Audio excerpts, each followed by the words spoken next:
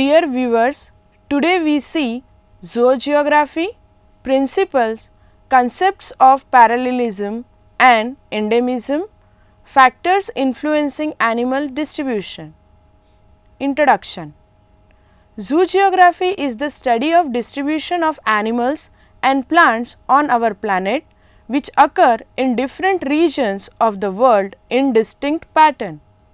The distribution of some animal species is so peculiar that it is difficult to explain their occurrence in a particular region. Zoogeography attempts to understand the complexities as well as the simplicity in the distribution of animals in the light of evolutionary and environmental influences. No animal species occurs uniformly over the whole world, but each is restricted to a definite range or area of distribution. The entire extent of land or water over which a species may occur is termed its geographical range, and the kind of environment in which it lives is its ecological range. The geological range of a species is its occurrence in the past.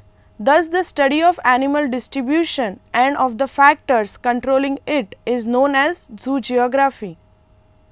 Concept of parallelism.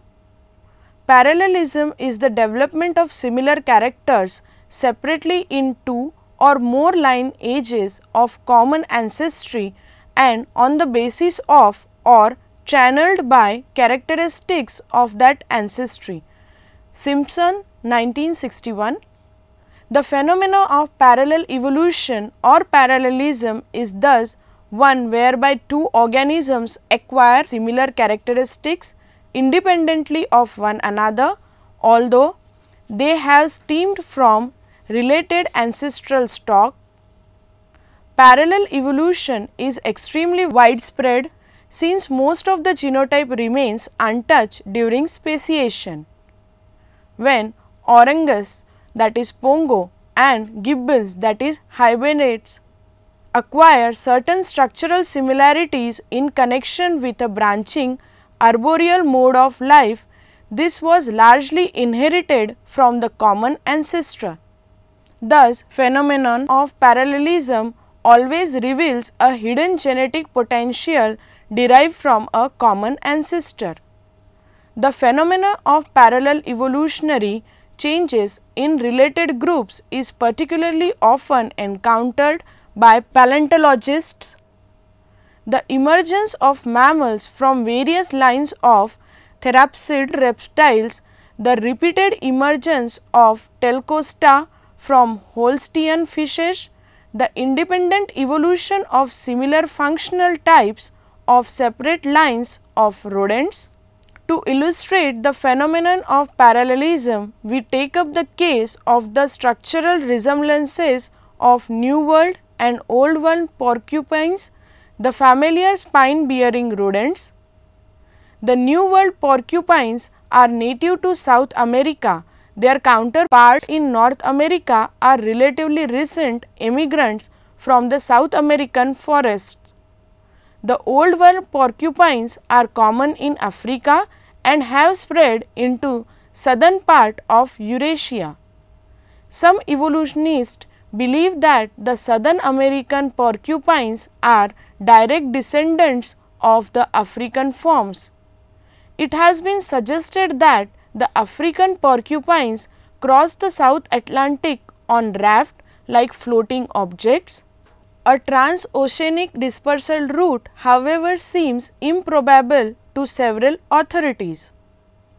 Concept of endemism.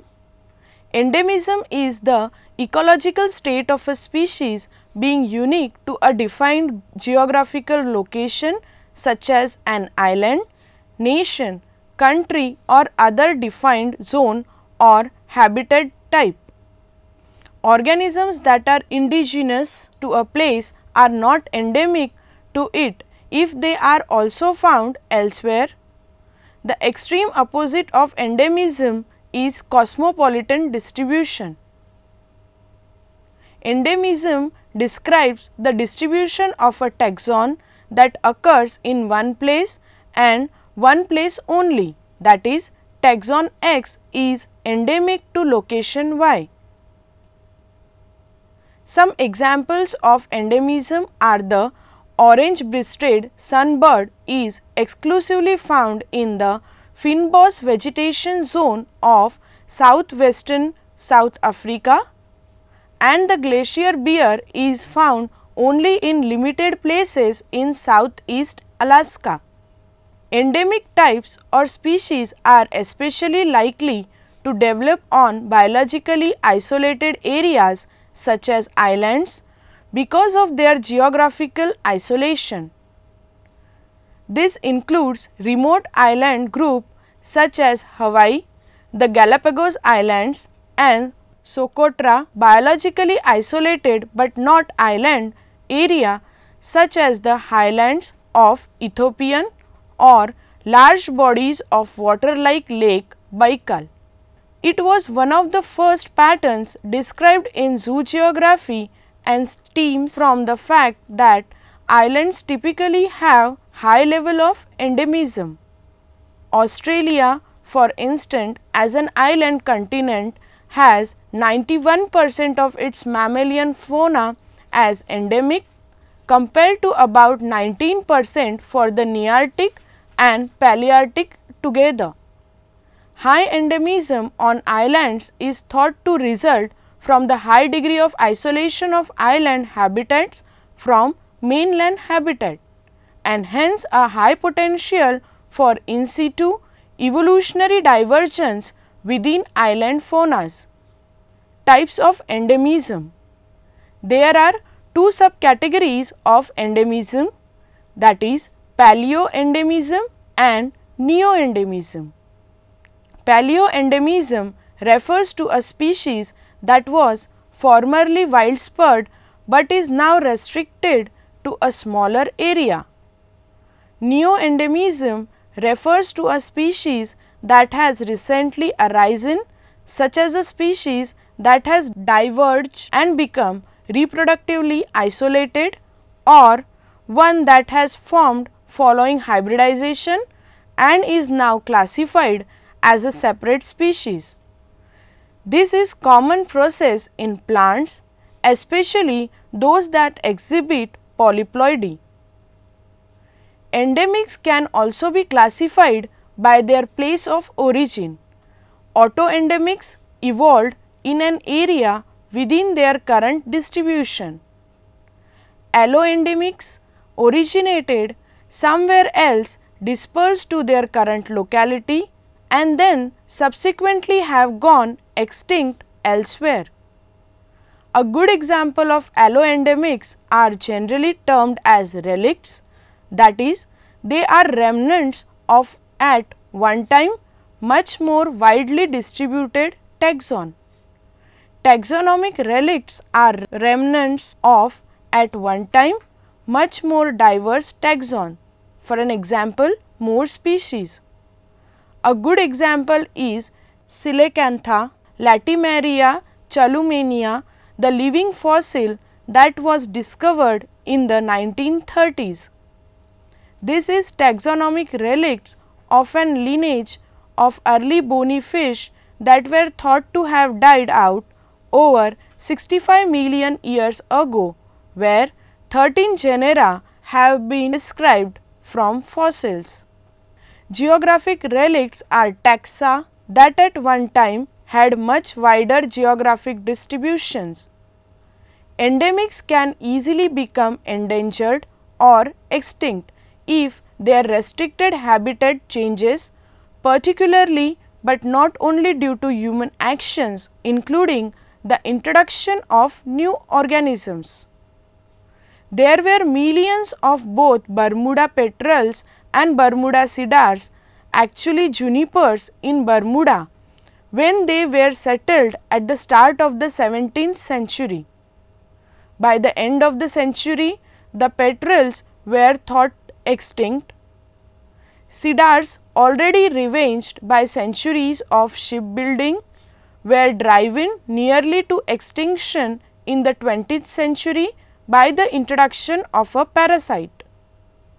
Bermuda petrels and cedars, although not actually extinct, are very rare today, as are other species endemic to Bermuda. Factors influencing animal distribution. There are 4 main factors due to which animals and plants are prevented from spreading to every possible area. Number 1, climate. Number 2, physical barriers. Number 3, vegetation. And number 4, other animals. Number 1, climate. Animals are adapted to a combination of temperature and humidity that is affected by rainfall. Temperatures affect the concentration of animals. Only especially adapted organisms can live in extreme temperatures. Lower temperature prevents majority of reptiles from migrating northwards into the temperate areas. Polar bears, penguins and a large number of mountain inhabiting species are adapted to cold climate and cannot come down to tropics and subtropics. Amphibians need high humidity not only for their survival but also for reproduction and hence cannot venture into areas of low rainfall. Majority of animals cannot cross or survive in deserts due to extremely low moisture and high temperature. Water is needed for vital functions, so only animals that can conserve water are found in deserts. Hence, deserts are effective physical barriers. Fishes, although adapted to live in aquatic environment, are clearly restricted to either marine or freshwater habitats, apparently due to osmotic problems. Very few migratory fishes can make use of both environments, such as species of salmons and eels that migrate thousands of kilometers for reproduction. Low temperature of mountains prevents certain animals such as parrots from spreading to these areas. Breeding sites are needed for growth and protection of young. Some need specific areas to breed. High animal diversity is found in areas with varied topographical nature. Number 2, physical barriers. Barriers such as mountains, deserts, rivers and oceans physically stop animals from invading new areas even when environment is conducive to their survival. For land animals, water is a barrier and for aquatic animals, land. Freshwater fishes and amphibians cannot cross seas, but amphibious reptiles such as tortoises, lizards and snakes, owing to their thick and impervious skin, have crossed seas to reach distant islands far away from the mainland. Climate and scarcity of vegetation makes deserts and mountains effective barriers rather than inability of animals to walk over them. Generally, rivers and lakes do not form effective barriers for most of the vertebrate species if they are good swimmers, and usually they are, and rivers form a network of highways for migrating freshwater fishes. Distribution of land animals is therefore restricted by one of the environmental limiting factors. Number 3, vegetation. Like animals, plants are also sensitive to temperature and rainfall, and they affect dispersal of animals because the latter depends on vegetation for food. Tropical areas support broad-leaved dense forests, whereas in temperate areas only cold-tolerant conifers can survive. Each type harbors its distinctive fauna. Desert climate can support few plants and thereby few animals. Some animals can feed on many types of vegetation and hence can spread to larger areas, but others are choosy and would not accept anything except for their specialized diet.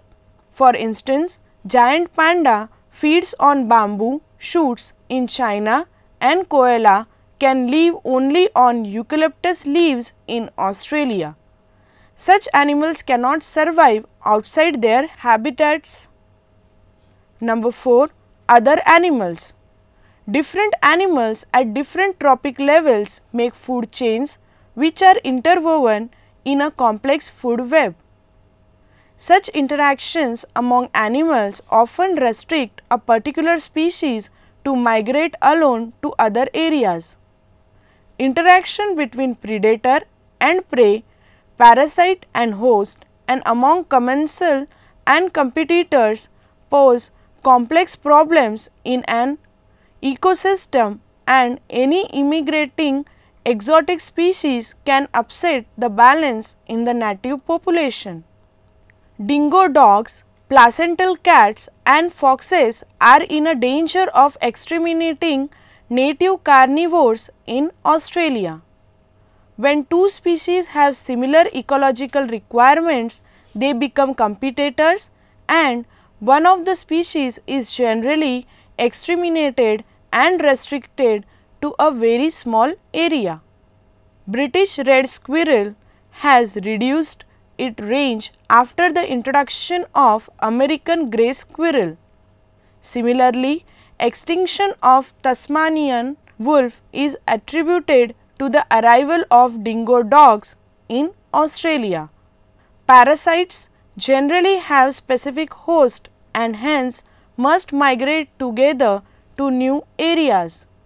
Predators and prey also show similar interactions. Some animals are territorial and need large areas for feeding, mating and protecting their young. Some are territorial during breeding season and occupy areas to prevent others from approaching them.